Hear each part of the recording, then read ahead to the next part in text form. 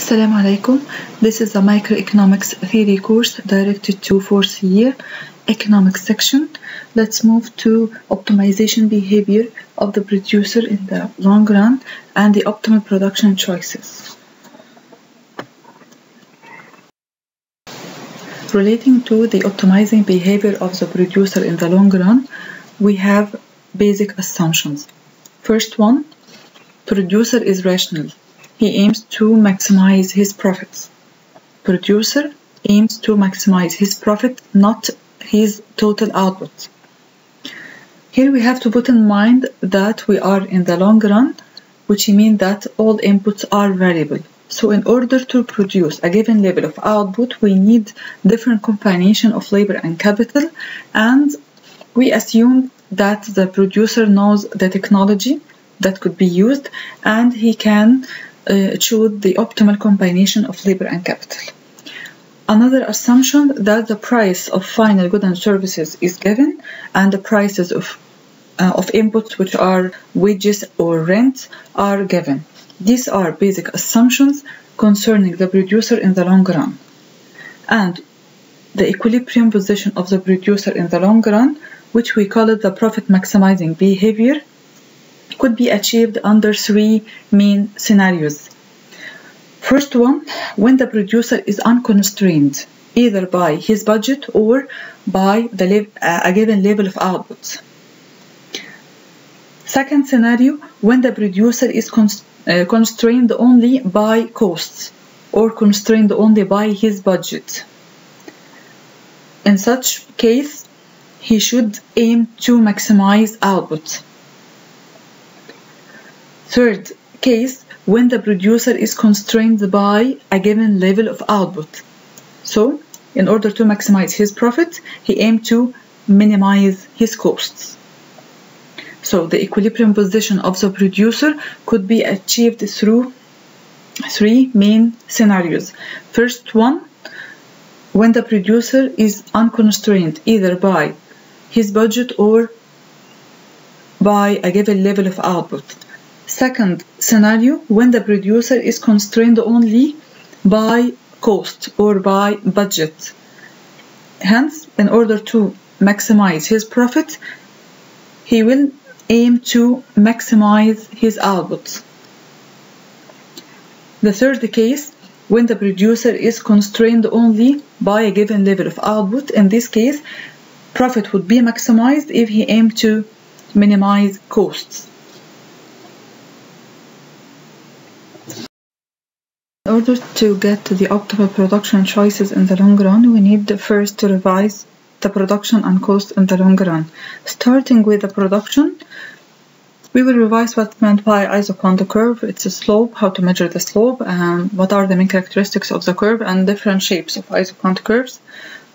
Second, we'll move to the elasticity of production, definition and measurement, and we'll get some application about Cobb-Douglas production function, what are the main characteristics of these functions, and how to measure the output elasticity of Cobb-Douglas production function. In the long run, all the factors of production are variable, so in order to produce a certain level of output, the producer need different combination of labor and capital, and this is the concept of isoquant curve. It is a curve that shows different combination of inputs that produce the same level of output. Let's take the example in order to know how to draw the isoquant curve. Given the following data about various combination of labor and capital, we call it different method of production. In order to produce a certain level of output, Q equals 100 units.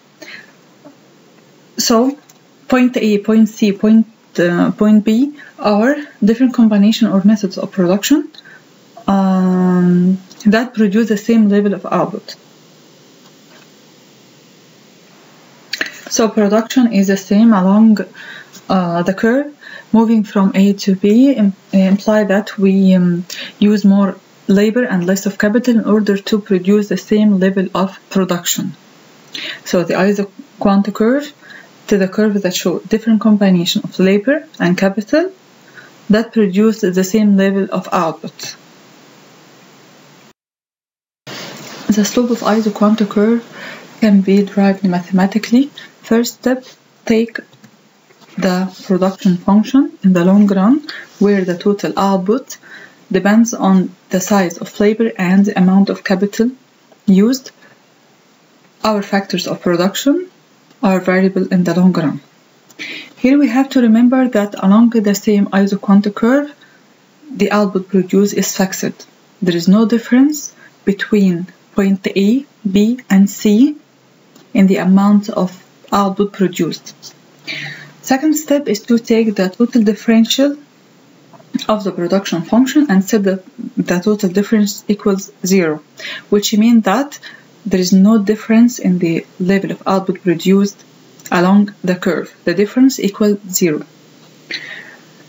Okay, this implies that partial derivative of output with respect to capital times the change in capital equals the partial derivative of output with respect to labor times the change in labor. Here, the partial derivative of output with respect to capital refers to the marginal productivity of capital, and the partial derivative of output with respect to labor is called the marginal productivity of labor. Rearrangement gives us the following formula, which is the slope of isoquantity curve. It is the ratio of marginal product of labor to the marginal product of capital, which we call it the marginal rate of technical substitution. So the slope of isoquantity curve equals the change in capital over change in labor. It's the same as the ratio of marginal product of labor to marginal product of capital. We call it the marginal rate of technical substitution. It is the rate at which labor can be substituted for capital to produce the same level of output. Why it is negative sign? Because in order to get more of labor, we have to get or hire less of capital in order to maintain the same level of output. As long as output is fixed along the curve, so if we want to hire more unit of capital of labor, we have to hire less or give up some units of capital in order to keep the level of output fixed. Again, in order to use more unit of labor, we have to use less units of capital in order to keep the level of output fixed along the curve. Okay, that's why we have a negative slope. And as we know that in normal cases, the isoquantity curve is convex, which means that the marginal rate of technical substitution is decreasing along the same isoquantity curve. So the slope of isoquantity curve measures the ratio of marginal product of labor to marginal product of capital. It is equal to the marginal rate of technical substitution, and it has negative sign because we have the same level of output along the curve. So in order to get more unit of labor, we have to decrease capital in order to maintain the same level of output. The marginal rate of technical substitution is decreasing along the isoquantity curve because in normal cases the isoquantity curve has a convex shape from the origin. Again, the isoquantity curve will show different combination of labor and capital that are used to produce the same level of output, or it is a locus of points of combination of factors of production along which the total difference in output equals 0. The main characteristics of isoquantity curve: number 1, output is constant along the curve. There is no difference in output from one point to another point along the curve. Second, the higher the isoquantity curve, the higher the level of output. Third, the isoquantity curve is downward sloping. Why? Because in order to keep the output level constant, when we hire more units of one input, we have to use less units from the other inputs. That's why the isoquantity curve is downward sloping. Fourth, it is convex to the origin. Why? Because of diminishing marginal rate of technical substitution. As we use more unit of labor, less and less of capital units will be given up. So, marginal rate of technical substitution is decreasing along the isoquantity curve. Here in the long run, the output is governed by what we call it the law of return to scale. What's meant by the law of return to scale? It refers to the rate at which output increases as a result of proportional increase in all inputs. Here we have three types of return to scale: constant return to scale, increasing and decreasing return to scale. First of all, the constant return to scale refers to the case when we increase all our inputs simultaneously by a certain proportion, the output increase by the same proportion. While increasing return to scale refers to the case when we increase our input by a certain proportion, output would increase by more than this proportion. Decreasing return to scale refers to the case when we increase our input simultaneously by a certain proportion, output would increase by less than this proportion. Also, the isoquantity curve has a different shape according to the relationship between the inputs, labor and capital. The normal case when we have isoquantity curve convex to the origin and marginal rate of technical substitution, the slope is decreasing. In this case, labor and capital are partially substitutes. If labor and capital are perfect complement, here in this case they must be used together in a fixed ratio, and isoquantity curve has the L shape and rate of technical substitution is 0. The slope is 0. The other case when labor and capital are perfect substitutes, in this case we can produce by using labor only or capital only, and isoquantity curve are straight lines which indicate that the marginal rate of technical substitution is constant. The slope is constant along the straight line. Okay, so isoquantity curve has different shape according to the relationship between labor and capital.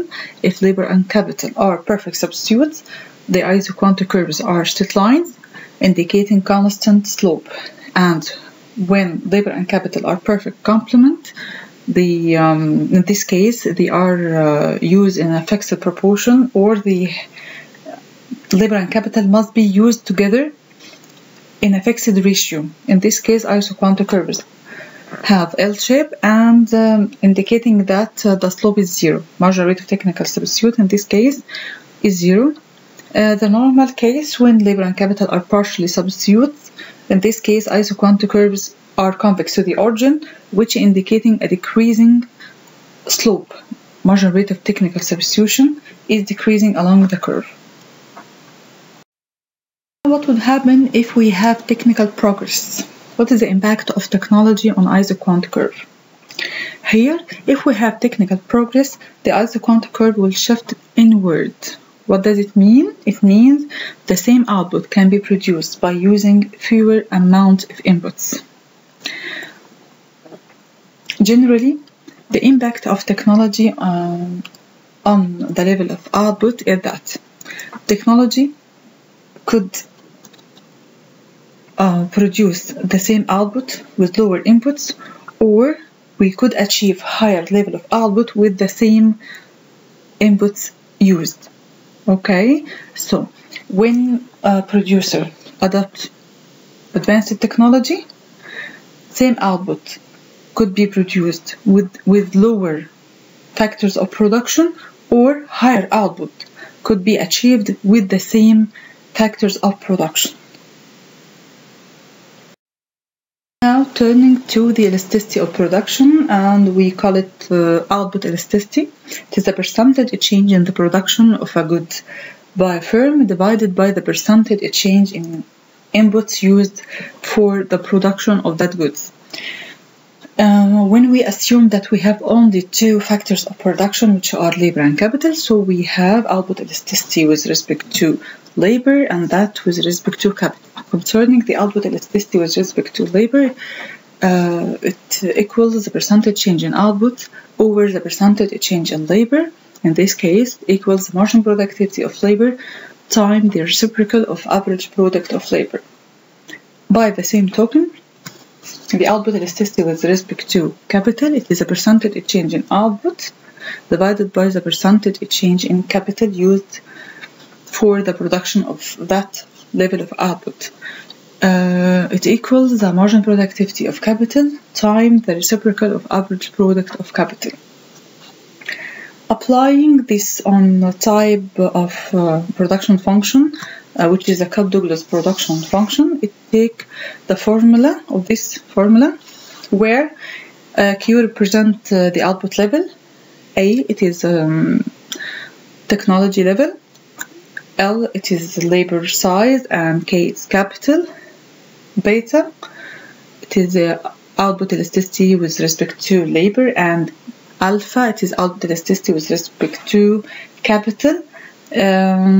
The main characteristics of the Cobb-Douglas production function are: first, output elasticity is constant, equals to alpha for capital and beta for labor.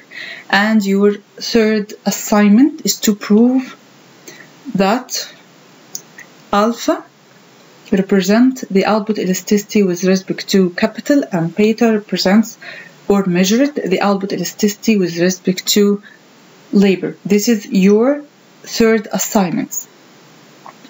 Second, the characteristics of Cobb-Douglas production function is that the summation of alpha and beta measured the return to scale. If alpha plus beta equals 1, we have constant return to scale. If alpha plus beta greater than 1, then in this case we have increasing return to scale. And if alpha plus beta is less than 1, we have decreasing return to scale.